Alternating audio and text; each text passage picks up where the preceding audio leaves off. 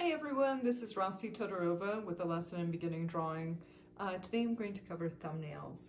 So I'm going to be drawing this pear on 18 by 24 paper, and before I get started on the bigger paper, I want to make some thumbnails, thinking about the layout, how I'm going to actually lay out the drawing itself. So what I want to do is I want to start with little rectangles that are close to the same ratio of the paper that I'll be working on. So in this case, I'm going to start with 3 vertical and 3 horizontal thumbnails that I can think about are about the same size of a zoomed out version of an 18 by 24. What I don't want to do is work on something like a square, because the paper is not that ratio at all of the drawing paper I'll be working on.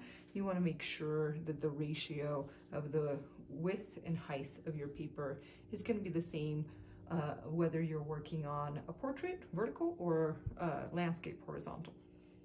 So now that I have these little rectangular boxes on my piece of paper, I'm going to start looking at the subject itself, which again is a pear, and start drawing it very gesturally. So thumbnails should really be like a gesture.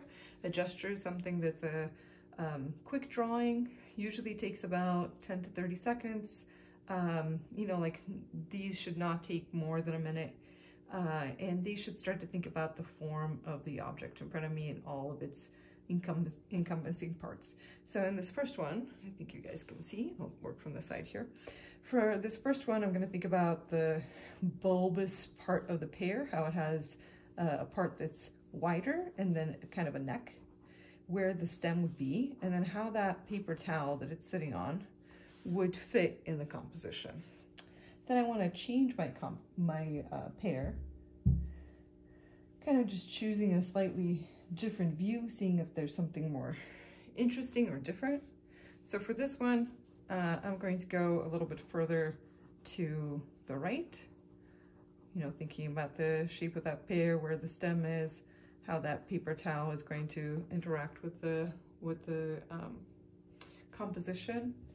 And then let's try one where, oh, maybe it's almost facing me, where that stem is kind of sticking like straight up, but I'm gonna put it a little bit further left in my picture plane. The nice thing about thumbnails is that they're so adjustable. So instead of going right to the paper without a plan, you can really think about, well, how do I want this thumbnail to look? If you want it to be a little bit taller, you can always just change that form, really making it, again, the same ratio, 18 by 24.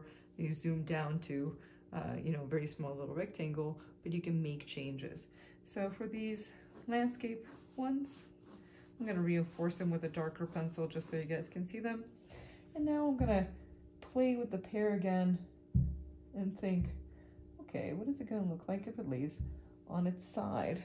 And when it lays on its side like that, my view is just a little bit different than what the camera view is. So I can see the back of that pear, kind of its butt, its stem, that area, and again, that napkin.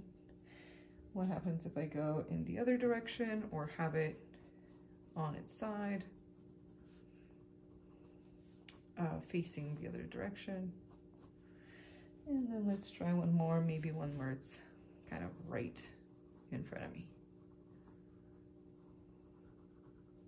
So now that I've made a couple of thumbnails, I'm gonna choose my best one and really think about which one I want to work on and want to do.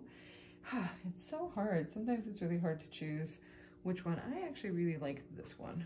So when I go to the next video, I'm going to be translating that thumbnail.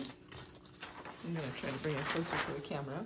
This one, the one where the stem is pointing to the left, onto a larger sheet of paper. See you in a sec.